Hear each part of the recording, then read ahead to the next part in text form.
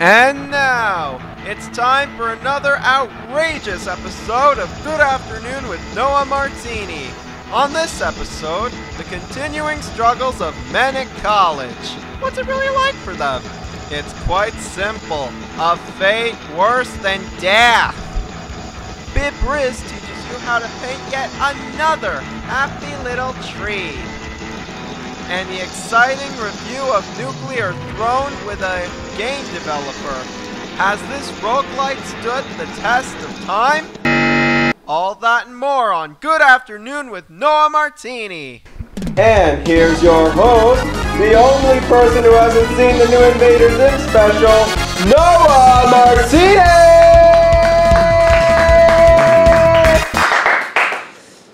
Oh yeah, we're gonna get wild tonight. You know what we're gonna do here? Let me say it. We're gonna get wild. You better fasten your seatbelts. You better put your potassium in your bananas, cause it's gonna get wild. Woo!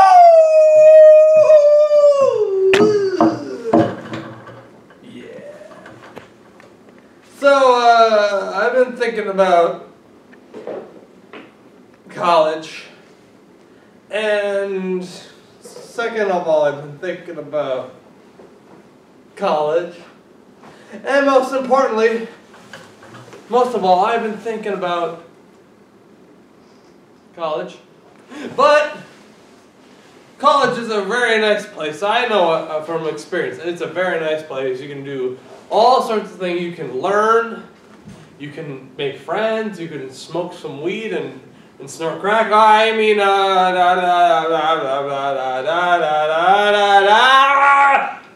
Learn.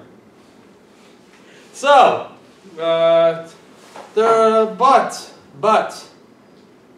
but there is one thing you don't know. There's only one man who knows the truth about college. The dark side of college. The nasty bits. And tonight, we're going to interview him on Good Afternoon with Noah Martini show. But first, let's just do a random skit so we can get the timer ready. Yay! Yo, Alex. Is this public access, right? Yeah. Okay, let's go. Hi, welcome back, kiddies and kiddos. Today we're going to do an extraordinary painting today. I'm gonna flash the colors right on the screen so you can understand and then follow along with us. Okay, now I'm gonna I added my layer of magic white to the canvas, and now we're gonna take our scorching ochre and vehemently apply it to the canvas.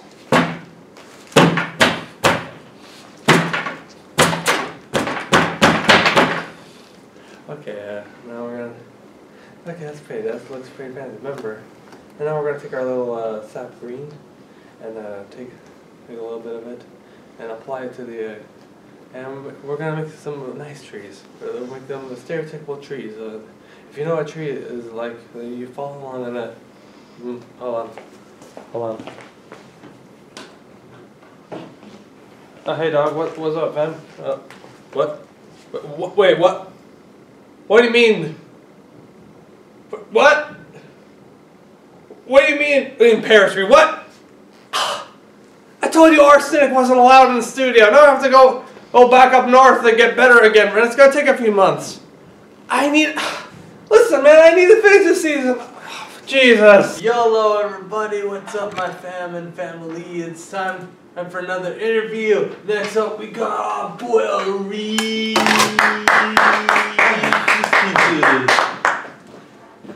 Oh man, thank you for having me on Nowhere. Yeah, it's good, man. It's the Gucci as always. Thank you, you too. So how's the college life for you? It's going pretty well. I'm having a lot of fun in my radio broadcasting program and doing my Riverdale podcast, trying to get more followers and subscribers. Did you say Riverdale? Yeah, yeah I did. Wow, you actually do something about Riverdale? That's like not even weird at all. I mean, the show, a part of this show that isn't like weird and out of whack, like, what does this world come to? Isn't it supposed to be weird?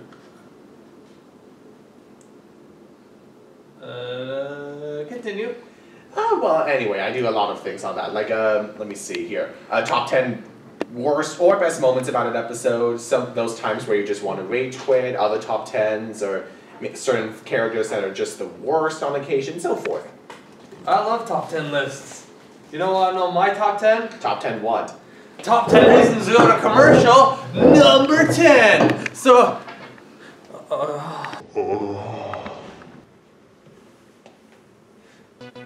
What is this? No. You leave!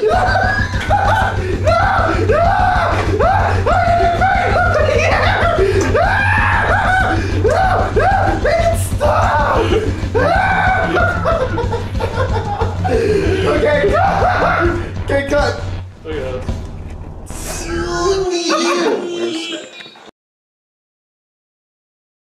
And now our next guest, a man who is actually Godzilla. So, I heard a lot about your movies and whatnot. I am one of your biggest fans. So tell me about what's it like on the set. It's alright. You can take your time. How about another question? How about, so you have a son, correct? Manila from Son of Godzilla? Is he actually related to you, or is this just movie shenanigans?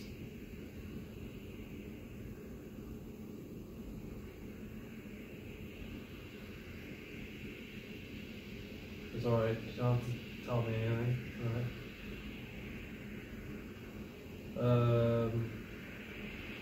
So, are you dating Mothra or anything?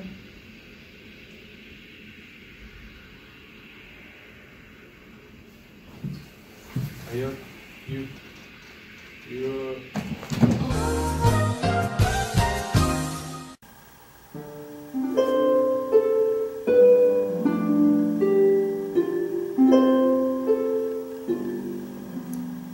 When I was a gamer, there was a game that I played a lot called Nuclear Throne.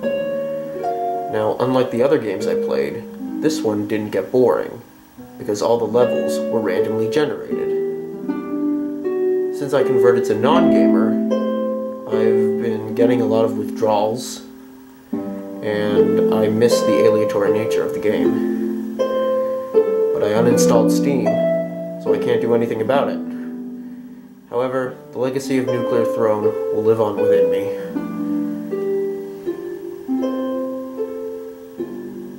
You know what? Time to take back my gamer card.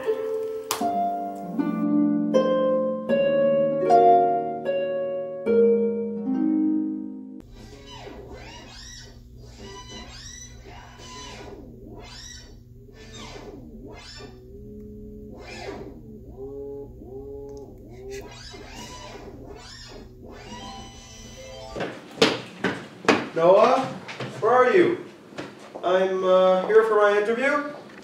Hope I didn't get lost in the Phantom Zone or the Cosmic Wasteland of Ooga Booga Land. Hello? Where is everybody?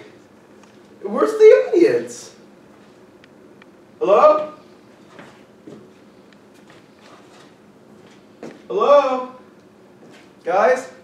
If this is a prank, it's not funny. Hello? Well, it turns out that getting rid of arsenic isn't as hard as you first thought, okay? It seems that the radiation levels have gone back to normal. So we're gonna finish our happy little tree, yeah. We're gonna take our American dictator orange and dab it a little bit on the, like this, and make the biggest sun that God has ever seen.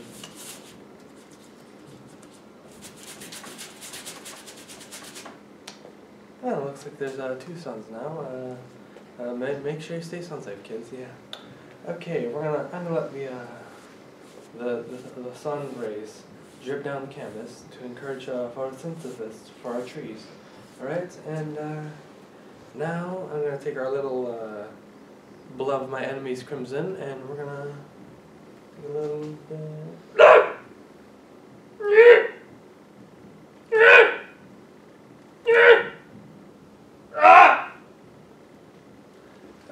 Thank you. That's enough time for.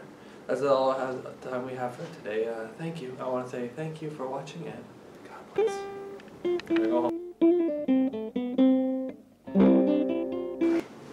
Oh, sorry. Hi.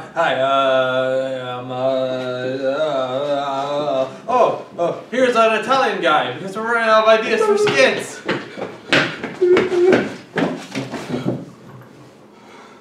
So what's going on with you? I fought in a war. What kind of war? Guerrilla war! Oh my God, Italy must be bad because of that guerrilla war. How exactly did it start? Oh, I will explain it to you in a graphic detail. I don't know the video. It's the interest. No mono de riro, redorore, dohonore, dodario. Aneo donaro, it just happened very fast. Oh my God. I think what he's trying to say is that my translator is saying that he's saying a zebra escaped from the local zoo and no one knows who owned it. So war broke out for who owned it under custody of the zebra. Exactly. That's exactly what happened. Oh my God. Do you have any ideas about who owned the zebra? No, I think it was somebody from the west side of Italy, but people don't remember which side is the west or which one is the east. Okay, so they killed it? No, it makes good spaghetti. Oh, well, we need to see some action.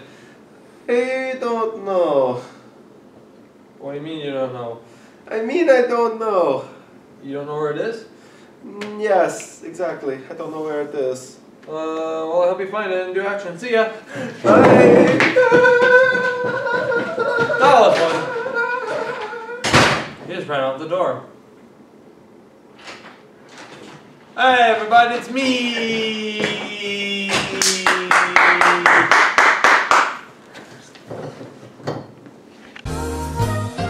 Trailer reviewers! Today's trailer is the new Uzumaki miniseries coming to Toonami in January 2020. Wow, it looks scary. Scarier than my parents during their divorce. Wow! Amazing! So this miniseries will be produced by Studio... Ghibli?